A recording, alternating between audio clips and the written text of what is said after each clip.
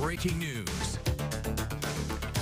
Good evening, I'm Marvin Bartlett. Imani Payne has the night off. We start with breaking news in Lexington. 3 people taken to the hospital after a one-car crash near Paul Lawrence Dunbar High School. The scene is along Parkers Mill Road near Dedman Lane. That's behind Bluegrass Airport. We've learned emergency crews were sent to the scene just before 5 o'clock after a car hit a tree. 3 people were taken to the hospital. We're told one of the people has life-threatening injuries. The other 2 were seriously hurt. Parkers Mill Road between Versailles Road and Man-O-War Boulevard is shut down as crews clear the crash site.